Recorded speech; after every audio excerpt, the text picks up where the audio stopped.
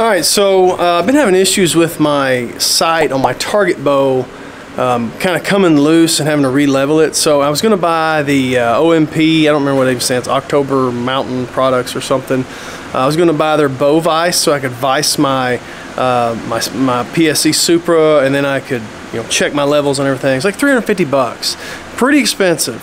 I found a cheaper option. I thought I'd share it with you guys just because if don't spend 350 bucks on a bow vise unless you're a bow shop or somebody's buying it for you. This right here is a bike stand. This one was $35. It's a Rock Bros off Amazon. It's not anything special. So this is a Rock Bros bike stand for working on bikes. If you needed to, I guess you would clamp the bike in here, would hold it up, and you could work on it, and you're not all hunched over. These are $35 as opposed to $350. You have a lot of ability to kind of adjust and move things around. You can tilt and rotate and turn them and get them like you want them.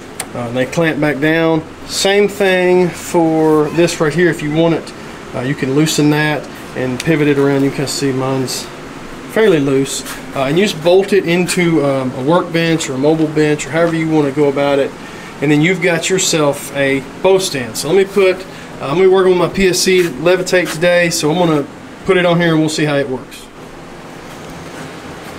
Alright, so I'll spin this a little ways like this so you can see it a little better, but all you're going to do is put your grip right in here between where these two blue clamps are, and then you just cam that over. I have mine set to my PSC Supra right now, so it's not quite tight enough, it's a little loose. So what I'm going to do is I'm going to turn this wing nut on this side, tighten it in a little bit, and I'm going to keep clamping this in until I get it like I want it. It's a little loose, turn that wing nut a little more just to tighten it up. Again, you can adjust this clamp for whatever bow you've got. So now it's holding my bow. So what my purpose for this is, and what I actually use this for, let me grab an arrow. You could obviously use it for a lot of things, tying peeps, D-loops, things like that, but what I like to use it for is making sure that my arrows are square and my bow is square. So I've got, these are little OMP, I believe these were 15 bucks, little levels.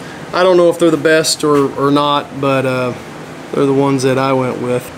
These are OMP levels for like string and your arrows and things like that, so you can kind of check everything, make sure everything levels out good like you want it. So what I'm going to do, I'm going to put one on the back string here. I'm going to put this one on my arrow itself. Got my QAD here flipped up. So what I've got right now,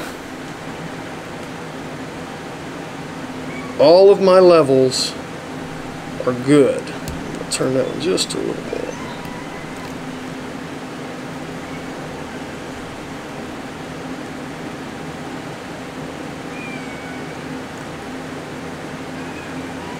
Alright, so I've got the string level. Sometimes you got to push it against the strings. It's got some slack, so you might have to actually push it against the string.